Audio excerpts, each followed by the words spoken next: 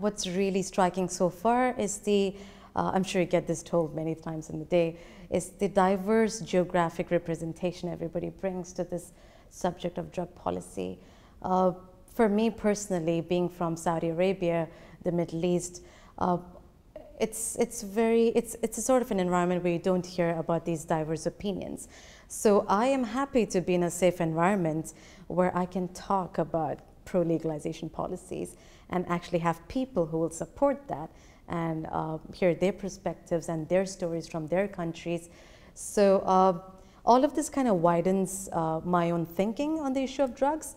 I think it helps me keep my edge sharp as an advocate.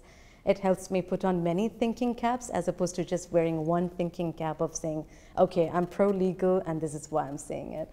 So it gives me a multi-dimensional view of the subject, and that's what I'm enjoying so far.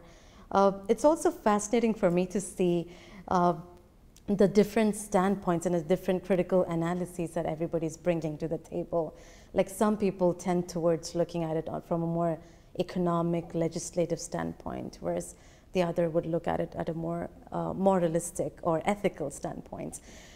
If you're in a conference where you have a bunch of policymakers, most of them tend to look at it towards only policy, economic, legal standpoint.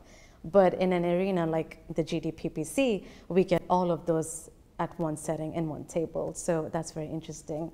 And why, if there's a recommendation I would make for prospective people to get involved in the GDPPC, is because the reason that I just mentioned, that you get so many different vantage points on one given topic. I wish I could foresee what the next theme would be for the GDPPC next year, but I am sure that whatever it is, you will have the unique advantage of being with a group of people from so many parts of the world who can bring so many diverse vantage points to one issue.